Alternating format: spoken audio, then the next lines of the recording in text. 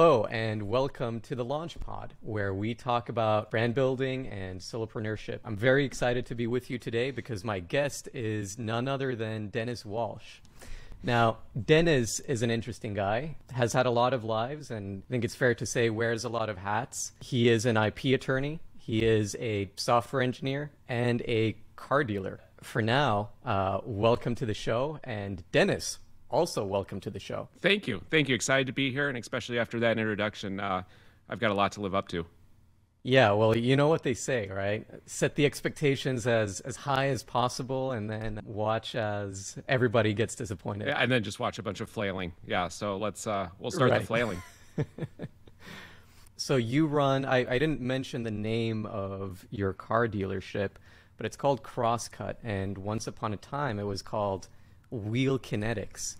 Tell me about how you originally came to start this business. Sure. The business started back in college. I was racing cars, as any 20-year-old wants to do.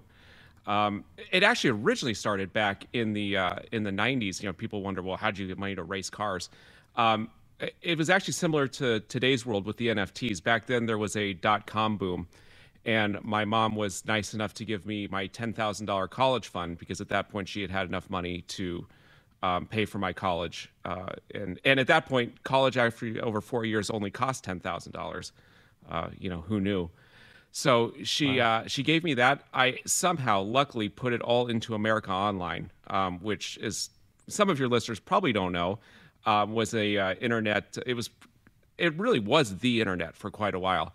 And then slowly dialed away. But back then it was huge, and the stock ran. And so I turned that money into quite a bit of money, cashed out of it, and then I had this money to start playing. So I had a bunch of friends. We started racing cars. And then lo and behold, you need a way to pay for that. And I founded Wheel Kinetics as a business to buy and sell wheels for race cars.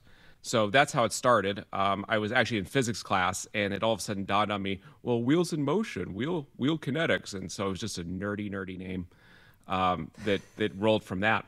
So Wheel Kinetics started there. And then, of course, as any 20-year-old wants to do, you want to drive your race car on the street, but your race car won't pass emissions. So one of the ways I figured out to end run that was to start a car dealership. And then you can just put your dealership plate on, and then the car can drive wherever you want with your dealer plate. So that's what I did, and that's how the dealership started.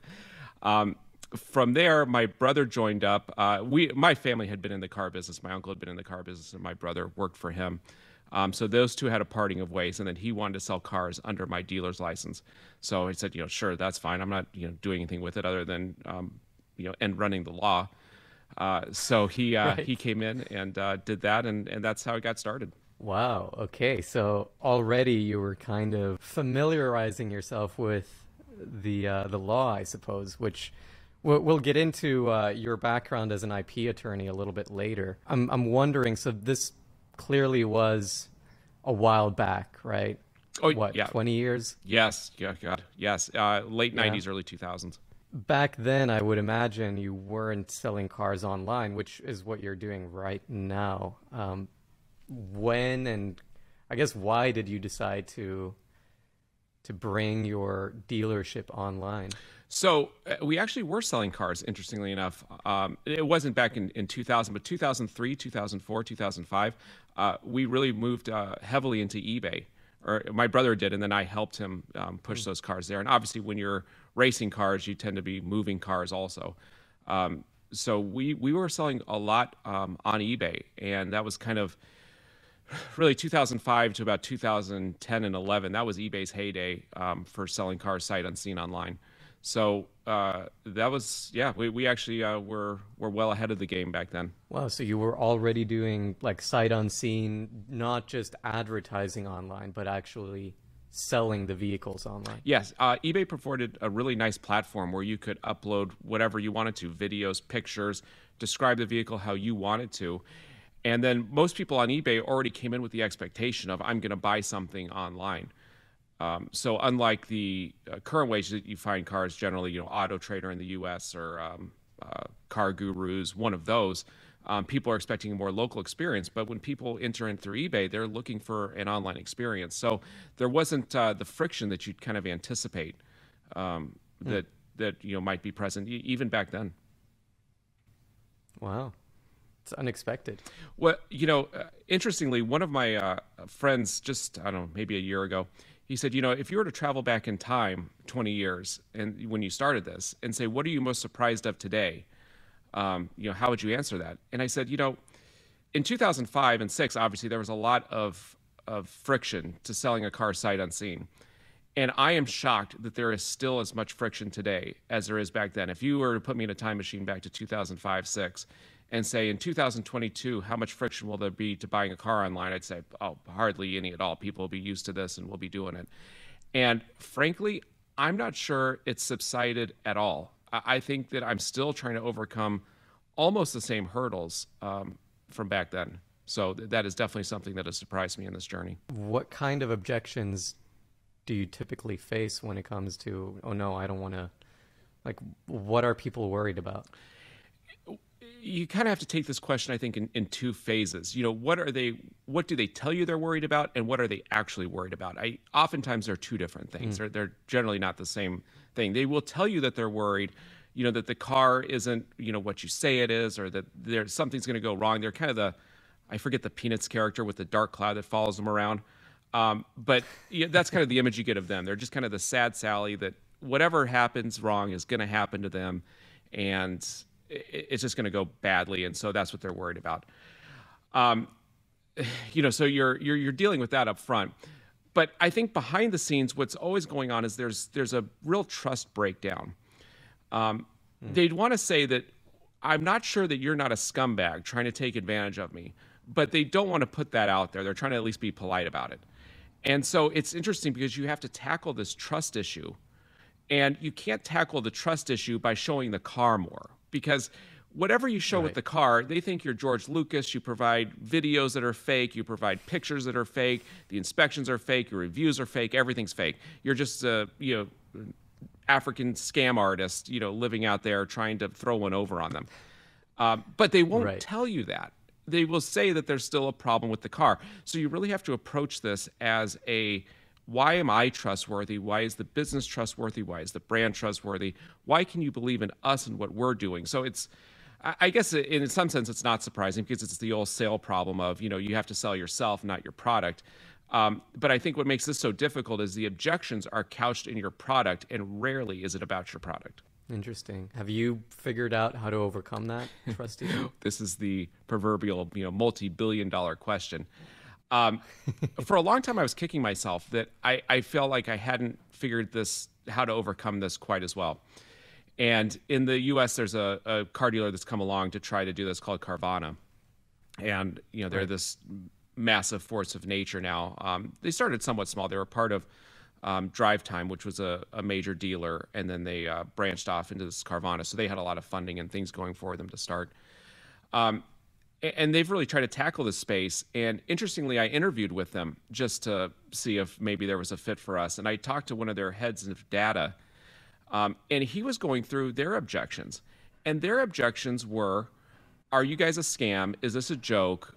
And I thought, I can't believe this guy's saying this. Carvana, they have vending machines on the side of the road with cars 8 stories tall. They have millions of dollars into these stupid glass enclosures. And people still think this is a scam. If they can't get over this, I don't know what I'm going to do. So in a way, it tempered it a little bit and thought, in some sense, this is an unsolvable problem, or at least maybe not unsolvable, but beyond my grasp for the time being. And that I really have to focus now, instead of the blue ocean of, every car buyer, realizing that I will not be able to convert every car buyer, that if they can't convert them, I can't convert them. So it was really more of a focus then on I have to niche this thing down and go to people that are already into this. Kind of like the eBay buyer. The eBay buyer, it was great because the eBay buyer self-selected. And unfortunately, eBay Motors kind of went by the wayside. They really squandered the golden goose, which hurt our business quite a bit. But it is finding those same customers that are already predisposed to the trust issues. I kind of joke tongue in cheek, a lot of these people have these it's like the bad daddy issues, where they've been abused in the past by something in retail, and then they carry it forward and blame me for it. So I need to find those buyers that don't have that baggage. eBay, it was great for that, but recapturing that kind of magic is something I'm trying to do. Right. Is that why you decided to build out your own platform? Was that like when eBay kind of declined, or was there anything else that made you decide, I'm a car dealer and I'm an IP attorney, but now let me also become a software engineer and let me build this crazy, sophisticated, back end to basically be able to accept offers and make counter offers and bring the entire deal process or the deal flow online? It honestly started because I was just that cheap. So yeah, Really? so we hadn't gotten into how I got into law. I'd always want to be an IP attorney. I always wanted to go through that. And so I remember distinctly in 2004, I was on the side of the road changing a battery, and I'm out in Arizona. It's 110 degrees, and my hands are burning, and I'm just pissed off. And I said, you know what? This is it. I'm too snotty. I'm going to law school. I can't handle any more of this. So that's what I did. Fast forward then to 2010, law's terrible. Actually, law's great. I take that back. Law is great. The business of law is terrible. The billable hours, you never feel like you have time to do anything because you should always be at work. And I couldn't handle it. And we kept the business going on the side. So I would post vehicles on eBay all through law school and while I was an attorney. My brother kept buying cars. So we kept this thing going. It was kind of a side deal for him too. And then I decided, well, let's just get into this and actually make it a real thing. So that's when I got out of the law. I quit my really fancy job in San Diego and doing great work for great companies, and came back to do this full time. So to answer your question, when I came back, we had 3 or 4 cars, not a big deal. But as we started acquiring more cars, we couldn't keep them straight in our head anymore. And I started looking at the various software packages to manage your inventory. They call them DMSs, or dealer management systems. And I didn't like any of them. And so in my undergrad, I was an electrical engineer, and arrogantly, electrical engineers, we're just smart software engineers. You go into software engineer because you can't do math. If you could do math, you'd be a real engineer. So believe me, that ship sailed long ago. I am not that person. But anyway, that's how it started. So I thought, well, I can hack this together. And I got involved, if we have any of the software people out there, this was a LAMP stack, PHP, MySQL. And I just started hacking away at it. I knew nothing. I knew nothing about databases. I knew nothing about software, nothing. And was just able to hack this thing together. So it started really as an inventory management. And then it occurred to me, I've got all this inventory already managed on this thing. Why can't I just throw up a front-end website and bring more people to my website? It's just another avenue and another source. At that point, we were still all eBay. So that's what I did, and just put a front end to it. And then the offer system you alluded to earlier was based off the eBay offer system. I thought, well, we do it on eBay successfully. Why don't we just do it on the website successfully? So that got grafted on, and then over the years it just kept growing from this relatively simple beginnings into this monstrosity that crawls around the web today. Okay, there we go. So what would you say? Your fiscal responsibility led you down this path. That's a nice way to put it. Yeah. If we're using euphemisms this morning, that's a good one. Yeah. I don't know how electrical engineering school works, but do you actually learn how to program there, or was that something that you had to kind of figure out on your own? Very little. So there's a programming course, or a programming avenue, and they call that computer engineering. And computer engineering is really just electrical engineering with a few less electrical courses and a few more computer courses.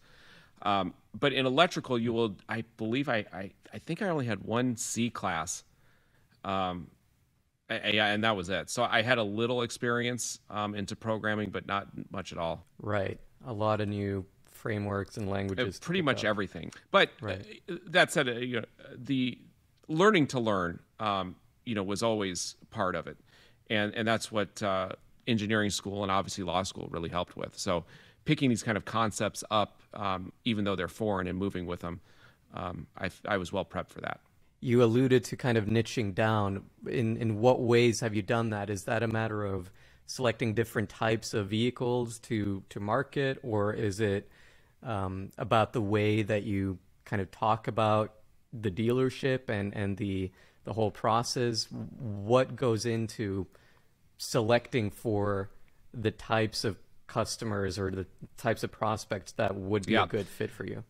Because the marketing channels for cars tend to all still favor the in-person traditional dealership.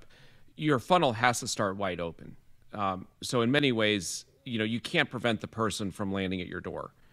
So as they move through the funnel, you have to be able to eject them out of the funnel at some point, preferably before they contact you, because once they contact you, they tend to want to run things how they want to run things and get very upset when things don't go the way they want it to go. It's interesting. The customer that wants the in-person experience also wants to dictate the terms of the transaction and pound the table when things aren't, when you don't jump through their hoops.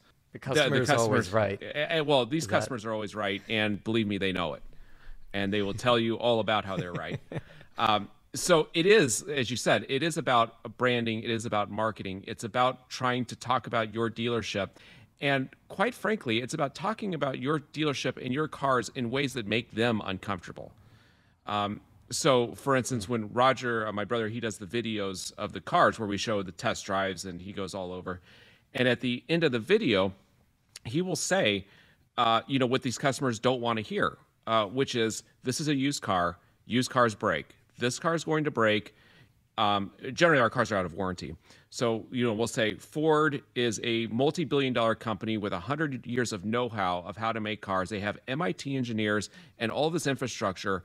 They built it. We didn't build it. And they will not stand behind their product. Their product is too old to stand behind because they don't know what's going to happen to it because it's going to break. We're just a couple of guys out by a bunch of trailer parks in the middle of Tucson.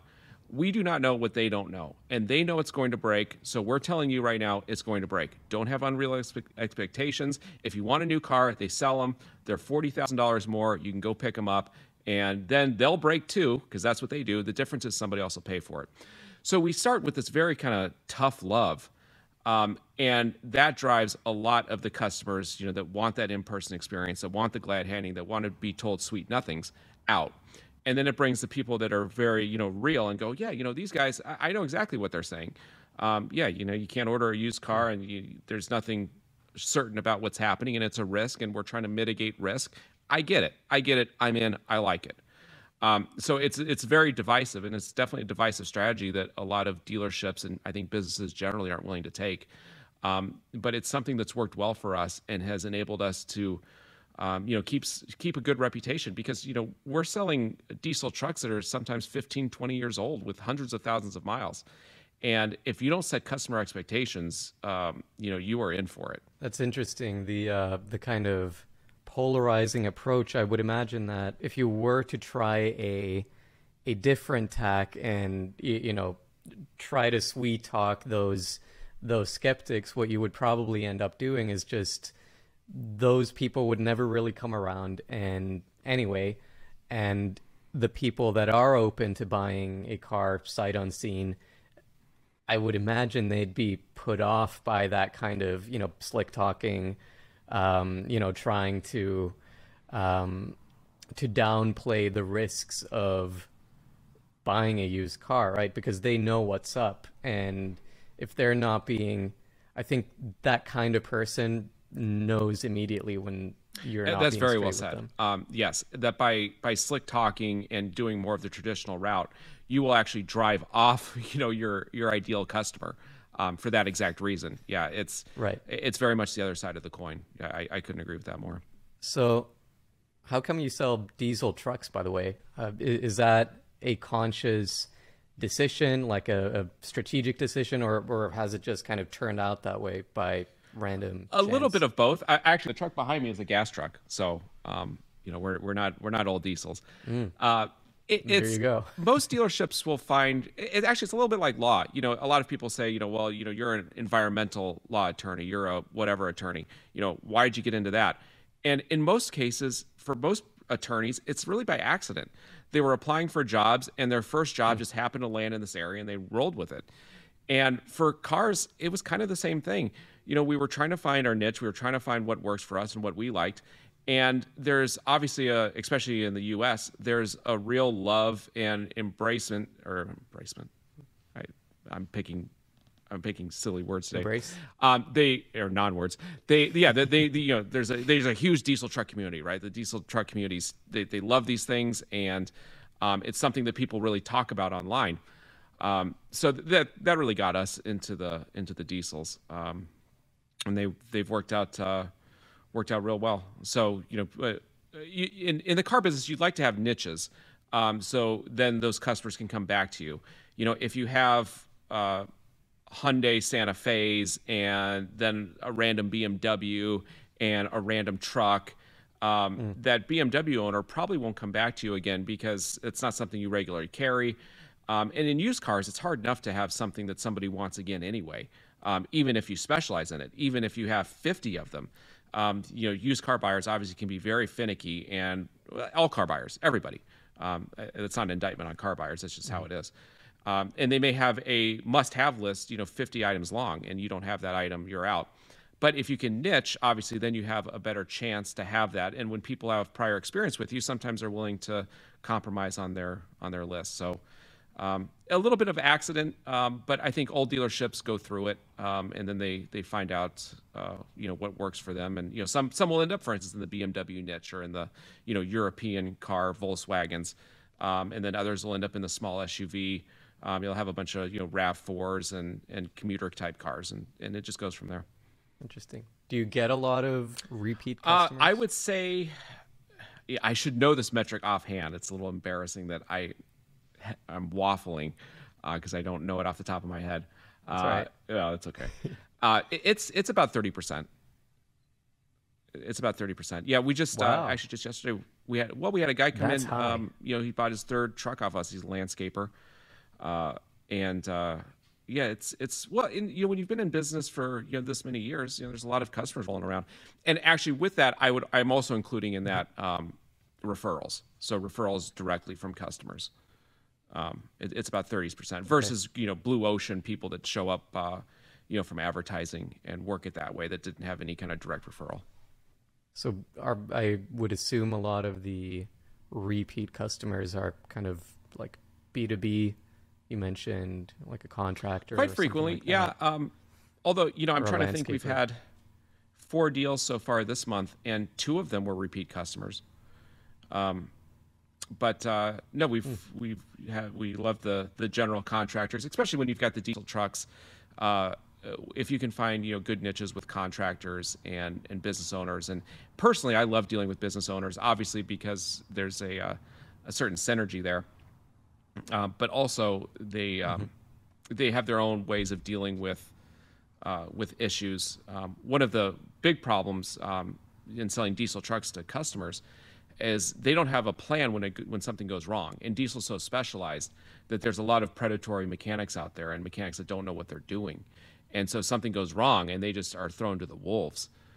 You really need a plan with these things. And so these businesses, obviously they have multiple ones. They either have in-house mechanics, they have shops. So they're well equipped to handle whatever comes up. And then when something comes up, with one of our cars that maybe we missed or something went wrong, it's very easy to work with them. Well, I seem to remember from the time when we worked together, and maybe you figured this out now, but one of the things that we ran up against was, I believe it was financing options, right? And how to make that work. Maybe this is getting overly technical, and if so, we can just cut it out. But dealing with basically all of these different institutions, but then also these different states, right? And given that you sell cars online, you get clients or customers from out of state. I guess I don't know what I'm asking here, but are there any issues like that you've found that are perhaps unique to running an online car dealership as opposed to running like a brick and mortar business? It's interesting, not necessarily. So when I say everyone, all of the car dealers have this issue, because even the ones that don't, sell online, are still selling cars out of state. Inevitably, the dealer that has all Ford Tauruses that nobody in his neighborhood wants, much less in the next state wants, will stumble across some sort of more specialty car that demands out-of-state attention, and isn't that common locally, and they'll be looking out. So everybody has some experience selling sight unseen. And that was true back in the 70s, right? You had to move to where the cars were, and if there was a nice 66 Corvette in the neighboring state, sometimes you flew out and sometimes you just talked to the guy on the phone. If you trust him on the phone, you'd buy it. So this has always kind of been a feature of the car dealer, and something that other dealers have to deal with. Now, we just have to deal with it at a different scale than a lot of these others. So it's difficult for us then, when there are financing considerations, to work with that, because obviously some lenders, they're licensed in some states, and then obviously if a vehicle goes to a neighboring state, they may not have the resources or licensing available to go deal with that. If they need to repossess a car in a different state, they may not have that set up. And so the lenders tend to be a little more guarded in that respect. And so you would think the national banks, here in the U.S., Wells Fargo or Chases of the world, would be real amenable to this. But it tends to be actually the credit unions and some of the national financing groups like Westlake are more interested in doing that. But it's always a consideration. And also too, for us, a lot of the lenders will require us to perfect the lien in that state. And I'm in Arizona. Obviously, I know nothing about Colorado DMV. I know nothing about Kansas DMV. So every time one of these customers comes up, now I get to get an education I never wanted in Mississippi DMV law, and how to send a title out to them and get it to work, and I have to babysit this thing. So a lot of times, I'll just say, the overhead that is required to make this thing work, I can't do it. Financially, it just doesn't, time-wise, it just doesn't make sense. So at that point, we'll require the customer to come in either as a cash deal or provide their own financing, which oftentimes is just easier for everybody. Switching gears a little bit. Was that a pun, John? I know the... Well, Clever. It wasn't intended to be, but go ahead.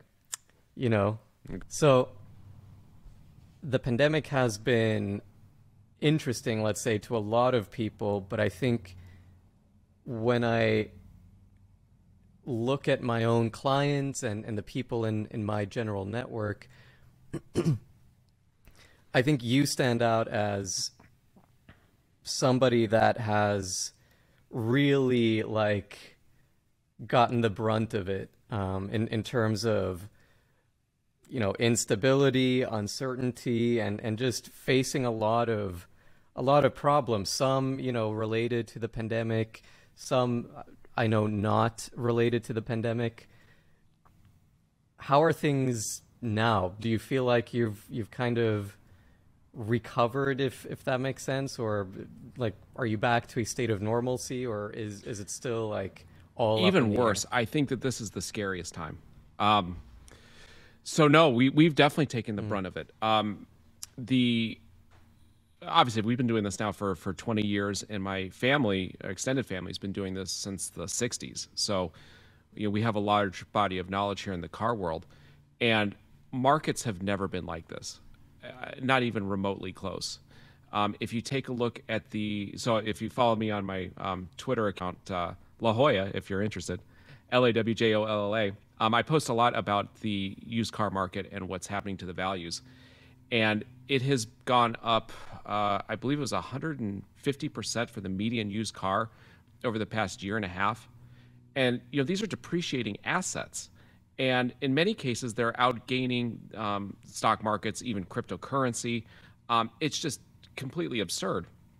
So as a business, we had a choice, and all the dealerships have a choice, of you can continue to buy into this with these appreciating used cars. And then worry about what happens when the inevitable bubble comes. People talk themselves out of bubbles, even on appreciating assets like houses and stocks and all that. When there's a depreciating asset that's bubbling, I've never seen one. I'm sure there's examples. I've never seen it. That the reckoning is going to be quite something. And so we were left with the choice of, do you want to have a lot full of overpriced vehicles that you're then sitting on when the reckoning comes? Or do you want to just try to stay small, hit singles, and just kind of be the proverbial mole waiting for the asteroid, and you'll come out after the destruction ends? And that's the route that we've taken. So in some sense, we were I don't want to say fortunate, but through some things outside of our control, our workforce trimmed itself. And so we ended up, we had myself, my brother, and 3 others. And now it's just down to my brother and I. And so we thought, well, we can go get a bunch of cars. We can bring more people in. We can get mechanics back in. And we just decided against it. We said, these other dealers, they have high burn rates. They've got to keep buying into this, or they have no business, or they can lay everybody off. I guess they can go that route. But most of them have just chosen to just keep firing. And I thought, we don't have to bet the business. They're betting everything, and we don't have to do that. But it does mean that we just have to stay the small kind of contracted mole, waiting for the rest of it to kind of shake out. And I think what's going to happen for our industry, which in some ways is even worse, is we're not going to see the asteroid day of reckoning. Instead, we're going to see years of decline. And what that's going to look like for us is essentially a car hot potato of, you buy a car one month, and if you have it the next month, you're in trouble. You've got to unload these things, and you've got to unload them fast. And in fact, we're already seeing it now. March was the second decline in used car value. And it's the first time we've seen 2 months of decline since I think it was February or January of 2020. And given that the new cars now are starting to pick up just slightly, and it looks like the market was saturated with everybody that was going to buy a car has bought a car, and the rest that are sitting on the sideline know that they're overpriced and are willing to sit a little longer. It looks like we'll start seeing this kind of gradual decline where I'm looking at years of just seeing this accelerated depreciation in the cars. So, it's something that it worries me greatly. We think about quitting all the time. Absolutely. And what always brings us back, and I know it's what brings me back, and it's what brings my brother back, is that we really like doing this. Like every business, there are your struggles, and there's the days you pull your hair out, and there's the days that you just turn tables over. But by and large, we like coming to work. We like showing up. We like the cars. We like the business. We like the people. We like all of it. And so, to leave that all behind is tough. And, financially, you have to make choices that, may mean that the fun's over. But thus far, we've managed to maintain the finances and keep it going. Clearly, I could do things that make more money. I was reminiscing the other day that had I stayed in law, I should have been a partner by now, and would have been making, fantastic sums of money. I'd probably also be an alcoholic, and maybe other things would have happened too. But financially, I'd be far, far, far, far better off than I am now. But I'm enjoying my time. I'm enjoying my time on this podcast. If I was doing this podcast as an attorney, I'd go, are we finished yet? I got to get back to work. I got billing. I've got hours to make. And instead, I'm able to sit here and enjoy talking. So there's always that work-life balance. And I think in this, even though you consider quitting because the finances get so hard, and that you could be doing things better or doing other things for more money, at the end of the day, you like what you do, and so you stick around.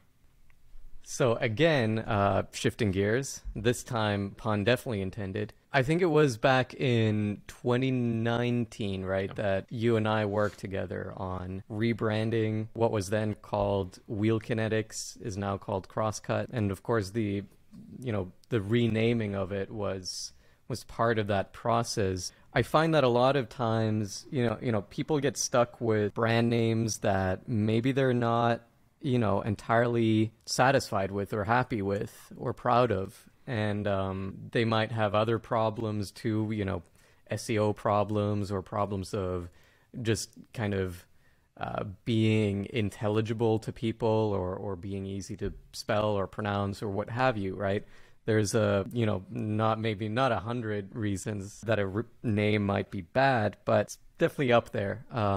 First and foremost, what was the general process like, and was there anything, I guess, unexpected or anything that you learned that you didn't expect to in the rebrand process? Yeah, that's right. In the rebrand process. I was really stunned at how difficult it was to select another name.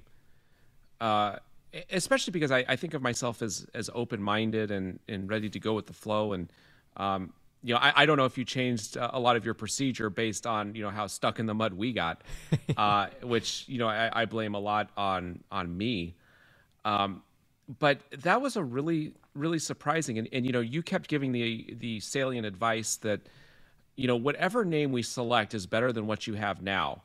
And we really can't let, perfection be the enemy of good. And if you look at businesses, and I think this is where business owners really get wrapped around, here's another pun, wrapped around the axle. And I certainly did, the business name in some sense is one of the least important parts. And, if you just look at other business names out there that are terrible and they're killing it, and right. It's not so much about the name. And we always think it's about the name. It's really not about the name. I sold, as John knows for our listeners, I had this really nice Nissan GTR a couple of months ago. 1,500 horsepower is my race car. And I just wasn't driving enough. It just sat in the garage. It was a giant garage queen. So I sold it. And I sold it to a guy who's a car dealer from Phoenix. And he owned this place called Phoenix Legit Motorsports. And they're killing it. I can't believe how well they're doing. They're just absolutely crushing it. And in my opinion, he has the worst name I have ever heard. Phoenix Legit Motorsports. I couldn't come up with a worse name if I tried. And he's crushing it. And it was just an example of, that I really let myself, I think, get hung up on the process of naming for some kind of weird perfection when you just have to, figure out something good as we went through, figure out something that people can spell, that something, that it doesn't have hidden meaning. That was the problem with Wheel Kinetics. Everyone looked at me and went, huh? What? How do you spell that? What does that mean? And so no one got it. It was insider meaning because it's a nerd term, describing it's a physics word for motion. And nobody could spell it. No one could spell it. And so everybody would remember my company as Wheel something. And they'd just hack some Google search in and hope that they ended up there. So long as it's memorable and it's easy to spell and to the point, you've got your name, go with it and roll. So yeah, that was surprising to me. Well said. I don't think I could have put it better even if I tried. So yeah, I think a lot of the time what I see is business owners kind of treating the name of their business the way that they would treat,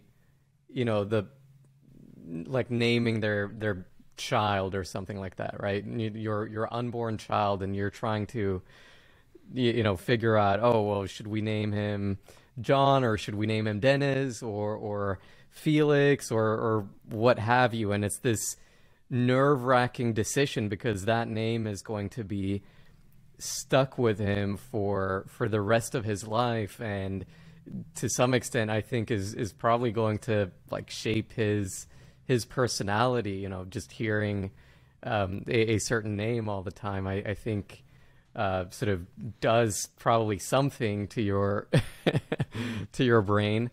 But yeah, it's really not as big of a deal as that when it comes to your business, because as you know now, you can always change it if you do run into issues, right? And if you do wisen up after a while. But also, as like you said, as long as it doesn't have any major problems, your name is probably going to serve you just fine, right?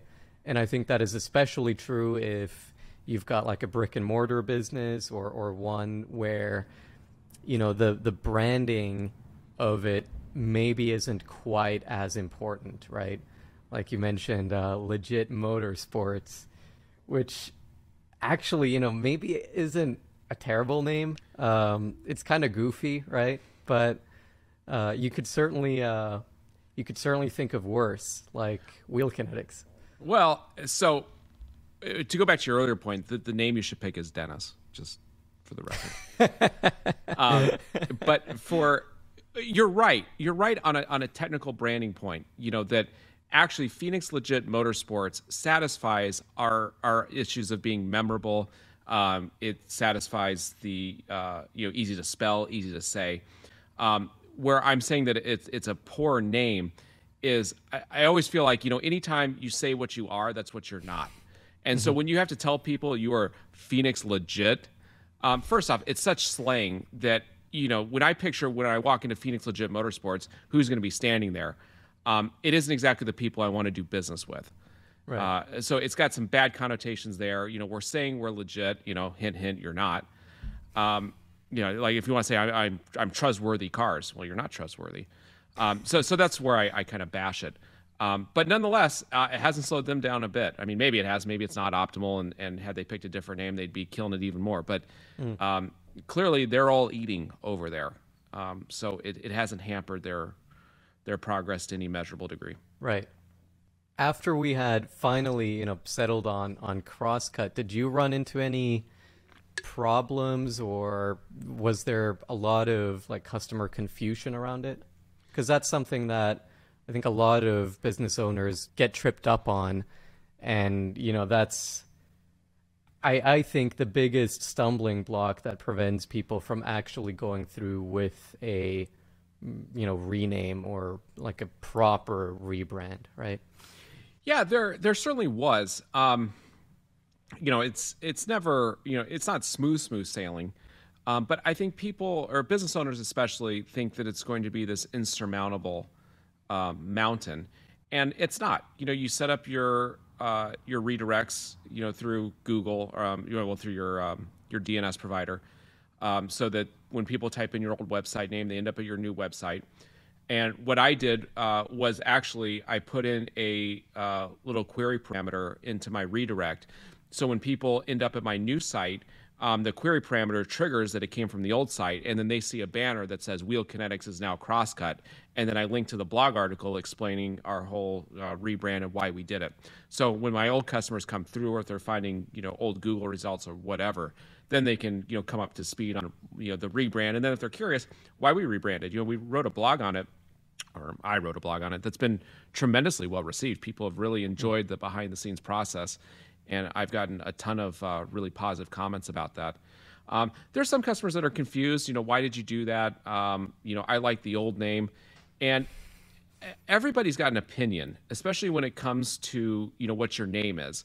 But interestingly, nobody has an opinion on the things that actually matter. What is your brand tone? What is your visual layout? What is, what are the things that communicate your values? What are your values? Nobody will tell you anything about those because it goes right over their head. They just want to stick on the name. And so that's when you say, that really, when people raise, their minor objections to your name change, it's not that big of a deal. They like familiarity. People like familiarity. And when you change it up on them, sometimes they get a little resistant. But at the same time, you're also going to hear a bunch of good things. Actually, one of my first, right after I rebranded, I spoke to a guy who makes merchandise. A merchandise guy locally. And he said, okay, yeah, Crosscut, and he's taking my stuff down. And finally it came up that we were Wheel Kinetics. And he goes, oh, you're Wheel Kinetics? Yeah. Oh, I sent all kinds of people over to you, but I never knew how to say your name or where to send them. And I love the new name. That's so much easier. So there you go. You'll also be completely validated, by others. I think if we were to get into what's actually been difficult, the difficult part has been the legal part, and that's me as an attorney. I take that back. It's not the legal part; it's the procedural part with your business partners. So, for instance, I had to go file with the Arizona Motor Vehicle Department and tell them that we're the same corporate entity. So, corporate-wise, we're still Wheel Kinetics. But I set up a DBA with the Secretary of State, and then I had to file that with the DMV. So they took it, and that's fine. But then somehow the auction companies are running some sort of database in the background. And then they come up and then they find it's Crosscut, even though I didn't tell them to put the titles in Crosscut's name. So then Crosscut's written on our titles, and then we take the titles in, but then Motor Vehicles hasn't updated it on their end to the providers here to say Crosscut. And so it kind of got into a mess that we're still dealing with and trying to sort the titles with DMV and make everything easy and streamlined. So I think a lot of times if you've got those sorts of issues, banking issues, that is where the bulk of your time is actually going to be spent. A lot of it, though, not to cut you off, but a lot of it is really because we're in such a regulated industry. If you were a software SaaS company, I don't think you would have any issue. But when you're in an industry where you have so many government layers and other large business players that rely on those government layers, it can be a little more work. Right. Yeah, I was going to say it sounds like that's very much a problem that you might run into in certain specific industries, but not universal. But I do want to ask you about the some of the more universal problems around, rebranding perhaps, but also more generally just trademarking and intellectual property law, because I think that's one of those things that a lot of solopreneurs or small business owners kind of avoid thinking about or getting into because it seems very complicated. It seems very, very expensive, right? I guess first and foremost, is that a mistake? For them to avoid the area completely? Yeah. Oh, absolutely. Absolutely. I guess if you'd like me to give a quick primer, I think the listeners might find it good to just get a quick survey of intellectual property and how it works in 2 or 3 minutes. Would that be something please. to go into? So I don't like to get people into the legal weeds because that's an attorney's job, and as a business guy or business person, you don't need to know that. But it's helpful to at least know the 200,000-foot view of how the different IP regimes work, because then when you're trying to Google it and you're confused that your copyright protection and you're ending up in trademark stuff, and all of a sudden nothing's jiving and you don't quite understand what's happening. So real quickly, there's a couple more, but basically there's 3 intellectual property legal regimes. That's copyright, patents, and trademarks. Copyright covers anything that is creative. So they call it, any kind of creative expression. One of the law school cases on this was somebody tried to copyright the phone book.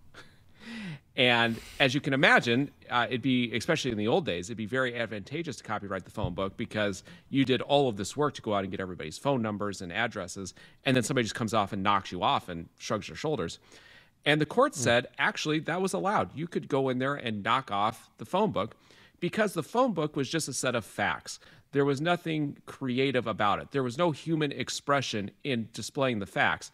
Now, they went into how the facts were arranged, and they said, even though it was just alphabetizing order, and they said that is not enough. They said if you had some more interesting order, and they said the hint was it could be just a little bit more, just a little more something, then we could give you some sort of copyright protection on this.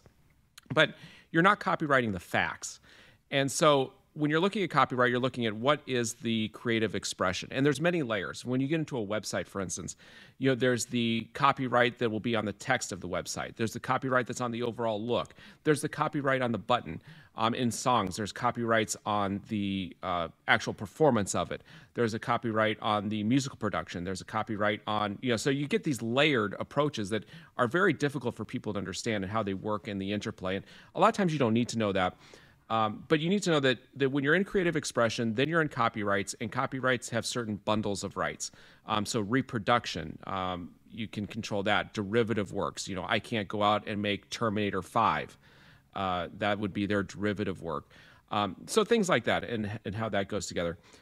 Patents will go over any kind of ideas, methods. They call it inventions, but you get a little bit more into it. And it's really any kind of tangible idea. You can't copyright an idea. You can patent an idea. And that requires going to the patent office and saying, here's my patent, or here's my idea, and you have to go through and approve it. And you go back and forth with the patent office. That's different from a copyright. A copyright actually is done as soon as it's what's called fixed in a tangible medium of expression. Essentially, as soon as you write it down, you've got a copyright. You do not need to go to the copyright office. You don't have to get an actual copyright. That's only to file a lawsuit or get statutory damages. So a lot of solopreneurs think, oh, I don't have it copyrighted. I don't have a formal copyright. Not needed at all. The second you write it, it is copyrighted. Nothing else needs to happen. If you want to sue somebody, then there's more legal hoops you have to jump through, but you can do it retroactively, and it's not a barrier. So with copyright, you never have to think about what you need to do to protect it. It's already protected. Patents and your ideas. We had a joke in the IP world, in the law world, of if you tell somebody your idea without an NDA and you don't have a patent, you have just done a royalty-free tech transfer, because at that point you really have no protection. So patents are they're very strong protection, but they take a lot of work. And if you're not willing to go through that process, just be very careful with what you tell people. Keep things trade secret, and on the down low, because that can. Once the cat's out of the bag, you can't get it back. Even if you file a patent, you can't get it back. You've already said it. It's already publicly disclosed. There are some ways around that, especially in the U.S., where you have 1 year from public disclosure. In most countries, once it's disclosed, it's out. You can't go back. In the U.S., you can, but it also creates problems. So, and then I know trademark, which is one of the areas you want to focus on. Trademark's interesting because it's actually one of the questions I get the most from my friends and business owners, that know that I'm in business and know that I'm an attorney. And they say, well, I've got this business idea and I got this name, how do I trademark it? And the interesting answer is you can federally trademark it, and in other countries, formally register it, however it's done in your jurisdiction. But you get certain use rights the second you put it into commerce. So for instance, I don't have a federal trademark on Crosscut. I have what we would call in the US a common law trademark, and in a place like where John is in Sweden, it would be a usage trademark. And it doesn't have the full bundle of rights that a formal national registration would have. So for instance, if somebody started a Crosscut dealership in Florida, I would have a little bit of an issue enforcing my trademark. Now, I've put my trademark into a national play, so they would have an issue there. But if I'm not concerned nationally with enforcing something, your local usage rights will do quite well with your trademark. And then also, my usage would also prevent that Florida person from getting a national trademark, or at least it should. So even if I tell the guy in Florida, maybe you're allowed to have Crosscut Florida, but you'll never have national Crosscut Florida because I've preempted you. A lot of times they'll change their name anyway. So filing a national registration for a trademark, it's a good idea. You do get more protections. It is helpful, but it's not the requirement, I think, that most solopreneurs think it is. You really get a lot of protection just by putting it into use. Obviously, make sure that when you're using it, that you are in the clear. Look at other businesses, and in some cases with trademarks, it's a little bit of a dance, a little bit of uncertainty, because there's different levels of trademark protection depending on how generic or specific your name is. If you have a very specific name, the classic law school example is Kinko's. And there are no more Kinko's anymore. They got bought up by FedEx. But in the U.S., Kinko's was a printing and mail store, and it was a completely made-up word. There is no word Kinko's. They just made it up. And so if you tried to create a computer business named Kinko's, you would run afoul of their trademark. If you tried to create a apple harvesting business, a ranch named Kinko's, you would run afoul of their trademark. Because it's such a made-up word, they have huge protection in trademark. But then you look at something that's taken out of industry. I'm sorry, a name that's taken into a different industry. The classic example is Apple Computer. Obviously, you can name your farm Apple Orchards. You can name your furniture business Apple Furniture. So they don't have a trademark on the word Apple. But if you're in the tech space, and obviously now increasing into the streaming space and media space and all that, you put Apple on because they've taken that word out of a traditional context and put it into a technical context. They will get pretty good protection in those fields. And then the most generic, when you call your computer repair business of Arizona, you don't have much protection there at all, even when you have registered trademarks, simply because it's so generic that there isn't much protection there. Very interesting. So basically, to sum that up, you don't need to register a trademark in most cases, but doing so is, generally speaking, it seems advantageous. It's definitely advantageous, but it is not the barrier I think that most entrepreneurs will think that it is. Most people want to register a trademark before they even get started. That's what you need to do with a patent. That's not what you need to do with a trademark. I would not advise that. I would get it started. And if you think that you need more protection or you're worried about it, definitely file. And, in other countries it's different, but in the US, it's fairly straightforward. You go to the trademark office online, the patent and trademark office, do a search, see if there's anybody in your area. They've got different classifications, so they'll call it, whatever your business is in, group 45, group 32. If you can't figure out what group you're in, look at big players in your space and pull their trademark up and look at how they're registered, and they'll show you what classes they're in. And then go search those classes and see if there's anybody that's anywhere close to yours. And you're looking for a live trademark. You'll see live and dead. Dead ones are ones that they've allowed to expire. If you really want to be complete, go look and make sure those companies are no longer in business. If they're no longer in business, you're definitely in the clear. And then, file a trademark, for your name, your logo, all of that with the Patent and Trademark Office yourself. You really don't need an attorney to do this. The attorneys will tell you they will. Go figure. It's in their business. Obviously, that's what they do. You should get an attorney for patents. That's a different world. You can really shoot yourself in the foot there and waste a lot of your time making meaningless stuff. But with trademark, you will get 80% of the way there for zero cost, and I think that's a good way to go about it. It's not that tough. Great advice. I guess I actually have a selfish question, if that's allowed here. Well, of course it's allowed. It's my show. What am I talking about? I recently bought a business. The name of the business is Greco Gum, and it seems like we've got some issues with various copycats and, people kind of, just trying to, with varying degrees of sophistication, what would you say?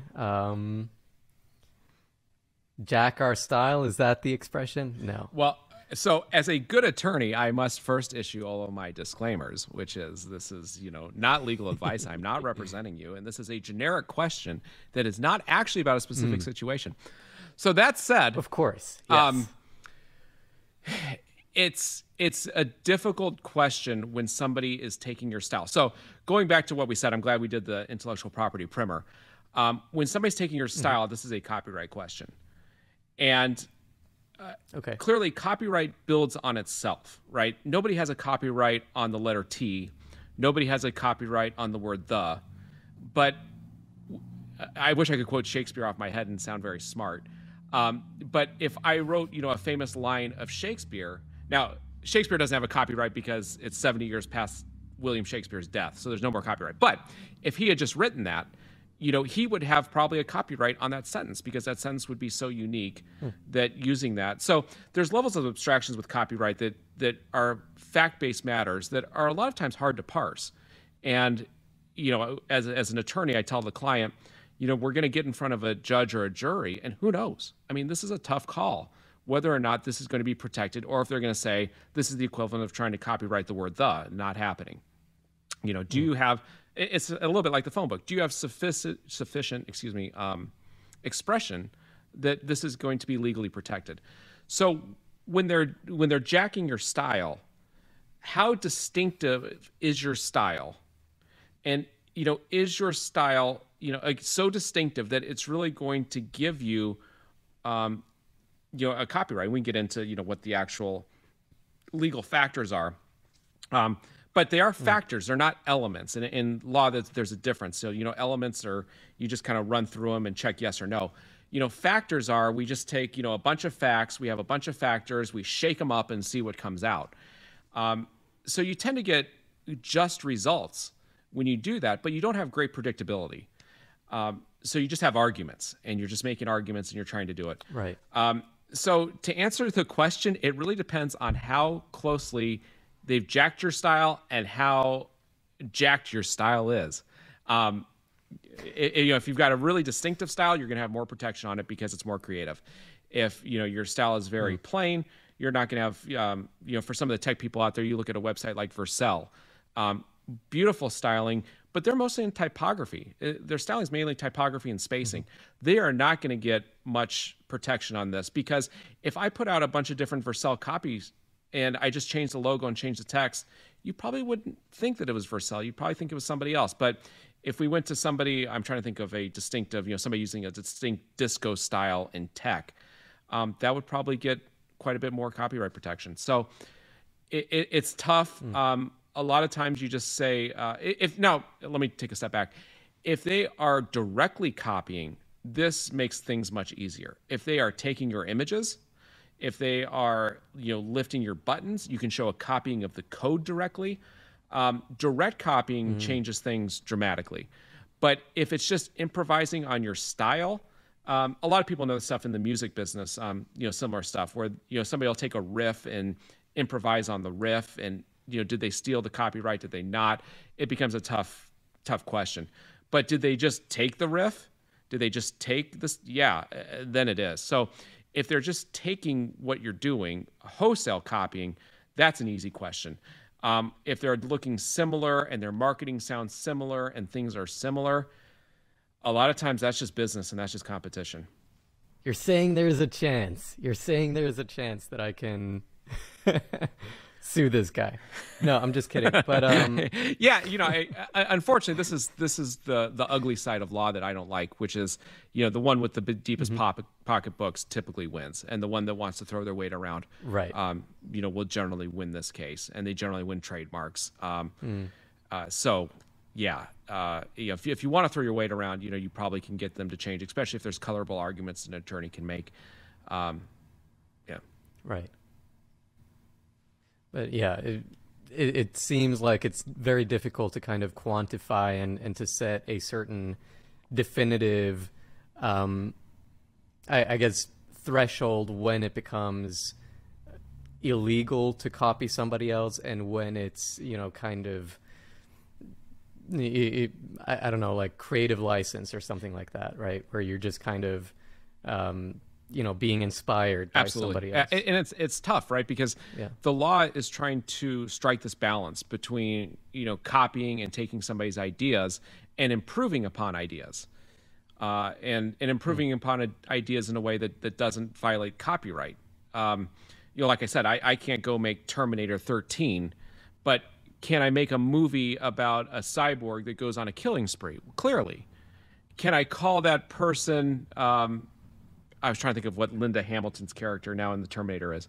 I can't believe I don't remember her name. Anyway, could I use her name in that cyborg killing movie? No, I couldn't. Right? I mean, that's running afoul of their creative license. Could I use her name in a romantic comedy? Absolutely. So, there's a lot of considerations that goes into it. And the law tries to remain flexible, to allow the, building upon previous ideas, but in a way that tries to protect people where it's rational to do so. I think it's difficult for me as an attorney. I think if I can do a quick aside to read a lot of these the Twitter boards or Reddit or any of the stuff on the intellectual property, because you get these know-it-alls that come in and say, I can't believe this is crap. These in the patent world, it's awful because, oh, you get these non-practicing entities, these trolls, these patent trolls are ruining everything. And, these people don't stop to think, there's really smart people that have been working on this for hundreds of years. And this legal regime didn't just pop out of nowhere. It's because maybe there's some considerations you aren't thinking about. And I've responded back to some of these people. And I said, these patent trolls, as we call them, in the legal world, they're non-practicing entities. Now, they're ruining everything. I said, okay. Do you think that an inventor in their garage that makes a patent for the next refrigerator, improvement on a refrigerator, should they have to compete against Samsung to sue them? Do they need a refrigerator company to sue them? Is that where we're at? That's what you want? They need to practice making refrigerators to sue about refrigerators? Well, no. Okay. Well, but, so why don't they just get Samsung to license it? Well, that would be great in a perfect world. That would be great if Samsung took them seriously. But generally, they don't take them seriously. You know who does take them seriously? Patent trolls. The patent troll companies take them seriously. So because Samsung won't take you seriously, these inventors will go sell their patents to the patent trolls, and then the patent trolls will go enforce them. So you create this actually secondary market where these entities and holding groups will get these things to then go sue on. And, they're awful and they're terrible people. And we can certainly have a reasonable argument about whether they've gone too far and whether that's sensible or not.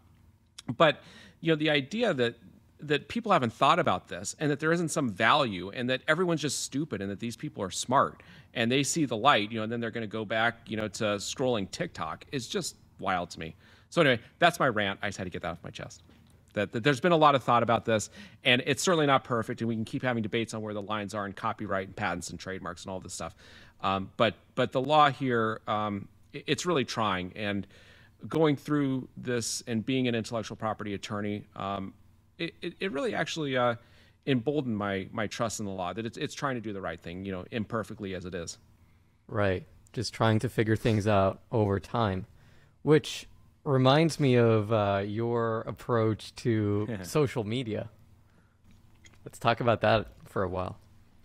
Because I know you've got a lot to say about this, and it's something that you've been, I think, playing around with or focusing on ever since we did our rebrand back in 2019. And I know you've tried a lot of tactics, a lot of strategies, and it seems like you're kind of settling into a rhythm that kind of works for you, right? Yeah, the social media, I'm upset because I always saw myself as being a trailblazer. And in the web space and in the application space, we are. We are tech to the nines, and really doing stuff that even Carvana's not doing. $100 million, well, $1 billion companies, and I felt I'm so upset with myself that I missed the boat on social media and what it really is, and what it can do for brands and people's communication with you and working back towards it. So I only really started taking brand building for my business and personally seriously about 8 or 9 months ago. So it has definitely been a journey, that I'm starting and still figuring it out. But I would say that I've certainly had some wins early on. Is that something you wanted to get into? So, yeah, it was interesting. So starting on Instagram, actually, it was this, bring up our friends at Phoenix Legit Motors again. One of the reasons that they are doing so well is their Instagram presence is incredible. I encourage you, go check out and see what they're doing. They have, last I checked, they had 55,000 followers, and they're just going up daily. And all of the response that they get on there and all of the free media and all of the free attention was just amazing. And so that was what drove home to me, I really need to do this. And so I started looking at what other people in the space are doing. Whenever you're doing social media, look at your niche, see what your niche is doing, and then play to that. So I looked at what other dealerships were doing. And most of the other dealerships were very sad. They're very sad accounts, low engagement, low volume. But to the outsider, it kind of looks like they're doing the same thing that Phoenix Legit is doing. And it was hard initially to tease apart what the difference was. So I thought, well, I need a unique angle, right? We all need unique angles because we're awesome and we're cool. And it's just that entrepreneurial myth that I'm so neat and I have to show everybody how neat I am. And so I thought, I'm going to come out and I'm going to show people how to buy cars differently. I'm going to show them counterintuitive things that they're doing wrong, and they're going to love it. They're going to love this take on how to beat the dealership. And as you find with most things in the entrepreneurial world, you're half correct.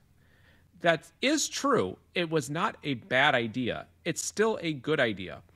But it is not going to get you the kind of growth that you want, especially for me anyway, especially for how I was presenting it and what I was putting forth, kind of with it. So I would create these carousels that look great. They're branded, it followed our visual branding and our identity, and they're cool. Like I go through them, I'm like, I still look at them, I'm like, this is neat. I like these things.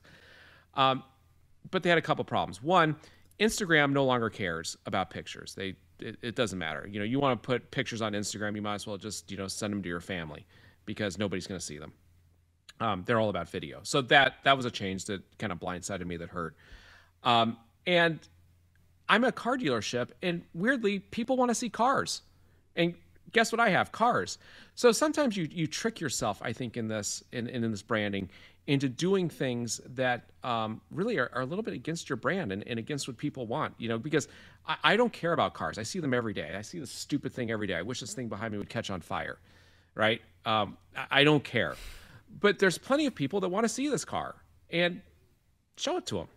And that was the one thing that I saw, like, that Phoenix Legit was doing. They were posting really interesting, well-composed, pictures of their inventory. They have a nice photo area with soft light and light boxes, and all of the images were very appealing. And initially I thought, well, nobody wants to see your car. It's just your crappy car, whatever. But that's my own problems coming out. I don't want to see crappy cars because I see crappy cars every day. These guys, they want to see cars.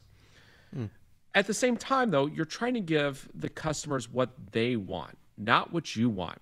So when you look at the other car dealers and what they're doing wrong, you will see, I've got a car dealer, and actually I'll call him out by name just for fun. So when we do rebranding, we look at what the competitors are doing. And one of our competitors is Cactus Auto Sales, and they're just down the road. And they do a tremendous job of selling vehicles in person. They're your traditional dealer. They're family owned. They've been there for a trillion years. And their word of mouth is great. Customers have really good experiences there. And you go onto their social media, and it's just a sad account. They've got 400 or 500 followers. They've been there for a million years, and they make posts almost daily. And nobody follows them, and nobody cares. And you look at their content, and their content is almost always, look at this person that just bought a car from us. And there's people out there on video, and they're ringing the bell, and, oh, look at this, people buying. That, nobody cares. Nobody, because that's about you. That's about you, the business. That's about you, the entrepreneur. That's about you, the dealership. Nobody cares about you. They care about themselves. And when you're sitting there beating your chest, showing how great you are, also at social media, you're at the top of the funnel. You are trying to cast a wide net and give people, what they want. You're not about to close them. That's not a good thing to show, is everybody ringing the bell at closing. When people are just about to make that buy button, that might be a good thing to show them then. But you are at the top of the funnel, and you are showing them this crap that is just about you. And that's why it doesn't work. And so kind of coming to that realization and then making content on that kind of vein. So more to your direct question, I'm sorry that I've gone into a 15-minute tangent that hopefully people found interesting, but I think they will. Well, hopefully. So what I've found is looking at other car dealers that have, beyond Phoenix Legit, that are going into videos and how they're doing it. And you keep coming across as an entrepreneur across the same stupid theme, and that's storytelling. It's storytelling. I don't find my cars, again, interesting. But a lot of people, when you tell a story about how you bought this car at auction, and then how you reconditioned it, and then how this customer came in and they were great or they were terrible, and then they bought it, and then the car left, and then whatever. It's a story. And people find stories captivating even if you don't. And so now that I've started doing some reels and storytelling, and some controversial storytelling, they've really hit. I've got a couple now that are over 100,000 views. And making that kind of commitment to story, and it can be educational too. I mean, obviously educational storytelling, but think about your business and how to tell the story, and stories that you may not necessarily find interesting, but other people might play with it, because some will fall flat. There's no doubt. I've had plenty fall flat. But going through and really trying to tell your story. For instance, I've got this really interesting BMW M4 that I bought at a salvage sale. That it was a theft recovered vehicle, and the auction didn't tell me that it had been in a gunfight. And so this car shows up having been in a gunfight. But what was great about this thing is I was anticipating that there was going to be some kind of story with this car. So I actually showed video of us, my brother and I, talking about this car before we bought it. And then I showed the auction. I've got video of the auction. I have video of it showing up on the transport. And now I'm doing videos of reconditioning it and how we're getting it together. And actually, I just showed John, I've got this bullet here that came out of the car. So this car has all kinds of stories to tell. I've posted a few of the stories up on Instagram and Facebook just to see how they'd fly in short form. And people love it. In fact, just yesterday, I was at my repair shop.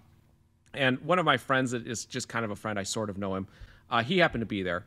And I was asking about his car, and he said, "Hey, I'm watching all your Instagram stuff. What about this BMW you have? That's crazy." Like, I didn't know this guy was following. I had no idea. And I run into that at the gym, at the detail shop. Other people I have no idea, know about what I'm doing because I'm posting this stuff, and it's engaging with them. So, it's...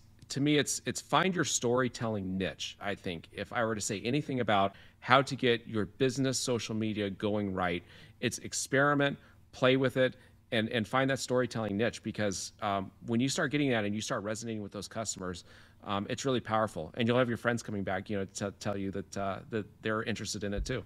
Right. Well, who wouldn't be with bullet holes and that's right. It's crazy, like real life Fast and the Furious shootouts. Yeah. By the way, that story is in and of itself nuts. The BMW. Oh yeah, shootout. So if you want to follow us on Instagram, it's by Crosscut, and you can come.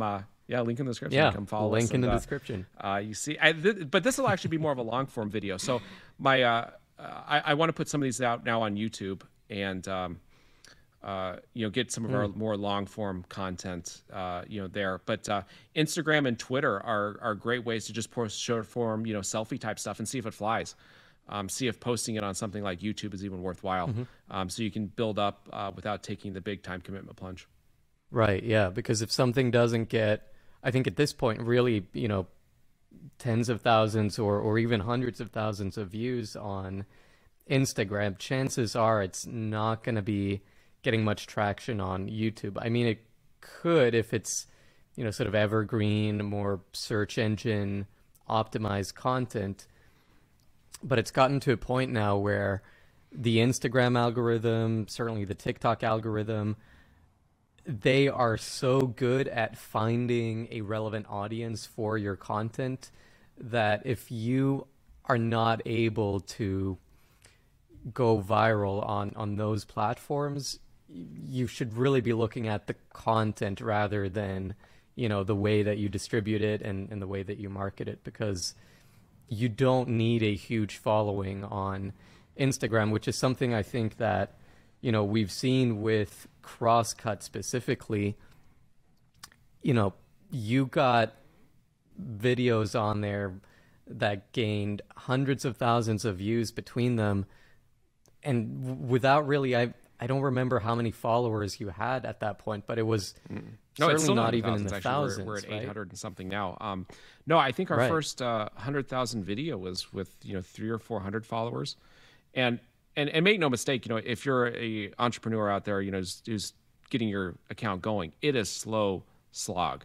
It is not pleasant. Getting those first 100 followers was pulling teeth.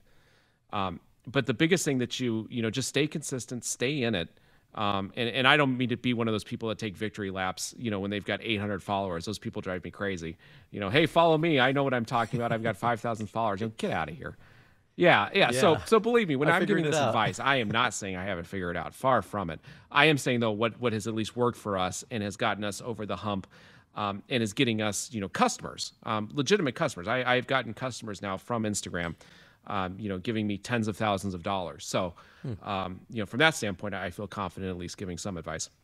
Yeah, it's definitely, it's a tough slog, and for sure, avoid doing the shady stuff. Don't buy your followers, because one of the things, John was just talking about the Instagram algorithm. One of the things the Instagram algorithm does is it sees who interacts with your content initially. Their time watching it, their time interacting it, are they liking it, are they saving it, what are they doing? And they will just show it to a small subset. And if those small subset doesn't interact with it, it's dead. It will be buried, never to be seen from again. Mm-hmm. So ideally, you would like very interactive people. And a lot of it too, with a business is being, a lot of people don't think about this part either. It's being social. It's actually interacting with your accounts. It's going on to different accounts and liking their stuff and commenting on their stuff and trying to add value, through some of those comments.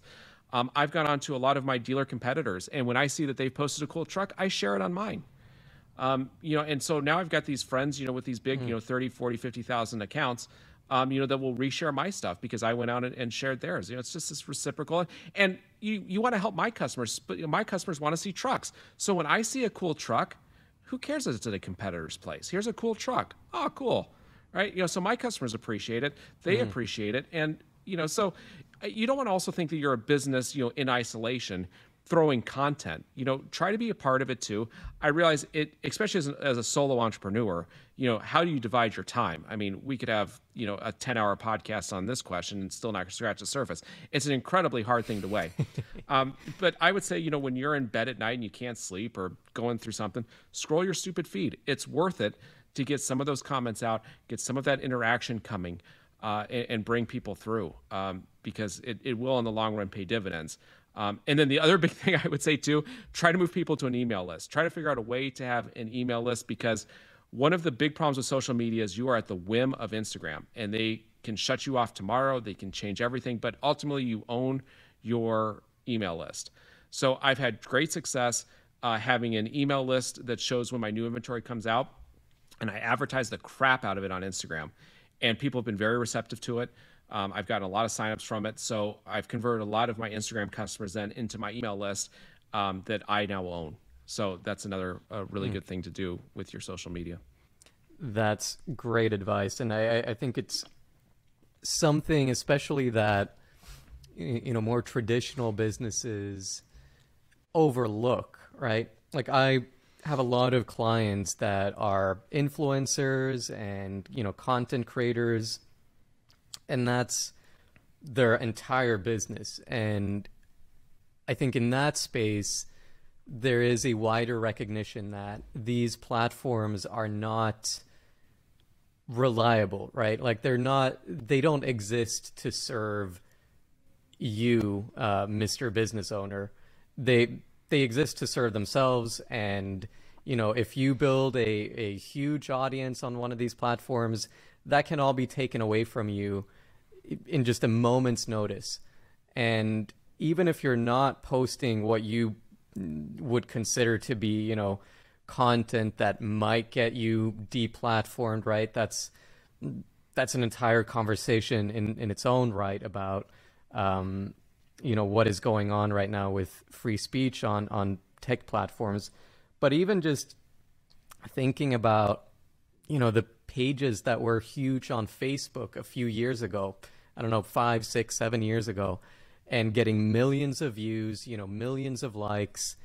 You look at where a lot of them are right now, and they don't have any engagement anymore. And to the extent that they do, it's all paid, right? Because what happened with Facebook was, initially it was very easy to get organic engagement on Facebook. But through this kind of, I think in many ways, like negative feedback loop of Facebook changing the algorithm to promote more paid content because Facebook wants to make money. So they're going to show people, the content of pages that pay them money. And then, I think that leads to lower engagement overall. People aren't as interested anymore in the platform because they don't really get served the type of content that really engages them, right? and it starts to feel very transactional. And then, you know, it's this kind of cycle where eventually you just, there's no way to grow an organic Facebook page anymore.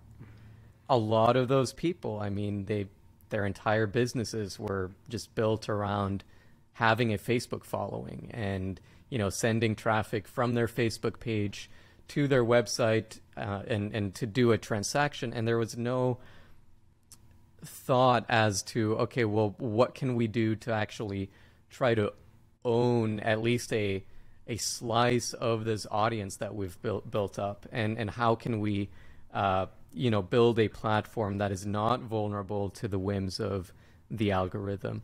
And I think that is something, I mean, certainly you know this, Dennis, and a lot of my other clients know it. That's something I harp on all the time. I don't know. I think just, you know, business owners ignore it at their own peril. Absolutely. Right? It's funny touching on what you just said for Facebook.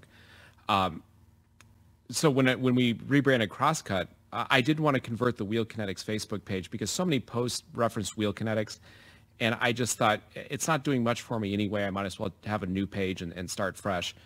And then I started looking more because I hadn't really looked at the Facebook platform a whole lot, just threw the page up and kind of let it fly. And I came across exactly what you said, that there is no organic reach. Nobody will find your Facebook content. No one. So I started researching a little bit more, you know, how do you get your Facebook content and how do you get it out there? And I came across this guy that mainly does Instagram, and he gave his advice on Facebook was, don't try to reach your customers on Facebook. There's no point. What you should do, he said, and you won't grow any followers either. And the problem is you won't look like a legitimate business because now you have no followers in a place that people think you should have followers because your content gets out even though it doesn't. So he had a great, you know, gray hat idea, which was run a campaign to get followers, an ad campaign, make it worldwide. And Facebook will then stick your ads into these bizarre countries where what people do is click to follow businesses. So I actually have 1,400 or 1,500 people that follow my business that I got from Facebook for, I don't know, $15. And you know, and there's no engagement. But unlike Instagram, you know, I didn't have to worry about the buying the followers because one, actually, I'm not buying the followers. I did it through a legitimate way through Facebook. I mean, this is Facebook's own stuff. I didn't, you know, bring some third party in to bring fake accounts. You know, apparently these aren't fake accounts. I mean, this is what Facebook marketed to. You know, to bring them in because I don't have to worry about the algorithm sending my content out to people that aren't going to interact with it and see because nobody's going to see it anyway. They've killed it. Now, if Facebook ever opened back up their algorithm, my account would be in a pretty tough spot. I'd probably have to, you know, cancel all of these followers and start from scratch. But that's fine. I'll deal with that if it comes. It puts me in no worse spot than I had been. But it does go to show, you know, to your point, that you do have to worry about the whims of the algorithm and you have to tailor your approach for the platform. Because, you know, the platforms are very different. You know, Instagram is looking, especially now, for videos, and they're looking for a lot of impersonal videos. YouTube is looking for a lot more sculpted content, a lot more professional content. You know, I mean, God, Instagram wants video vertical, YouTube wants it horizontal, right? I mean, there are these fundamental differences that, you know, when you're not playing to your particular platform, you know, you're not going to have success across the range. Well said. Is there anything else that you think we should talk about, be it, you know, about social media or really anything else? Gosh, just that.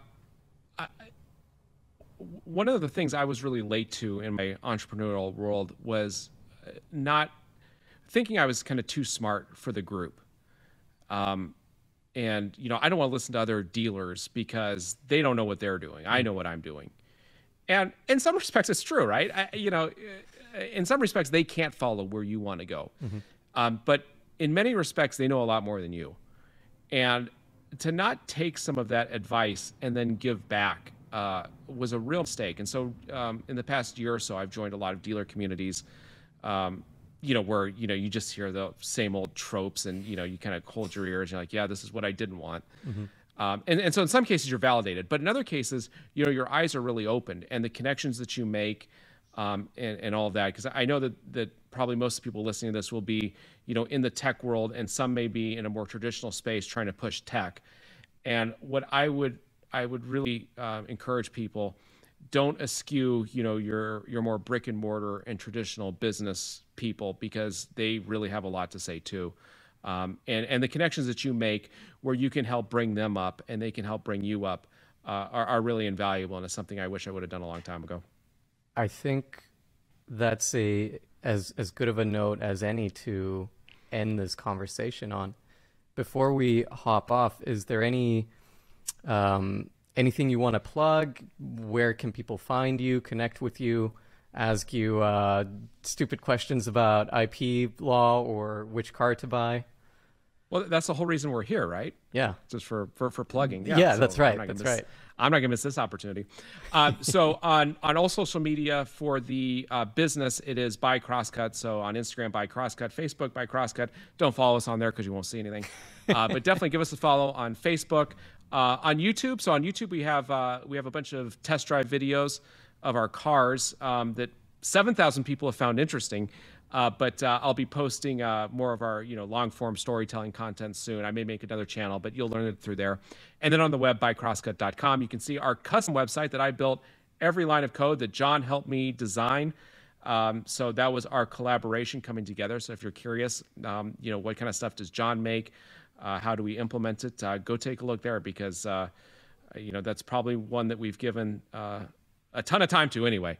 So check that out. And then for my personal branding, on Twitter, it is La Jolla, LAWJOLLA. I made that handle in a fit of modesty.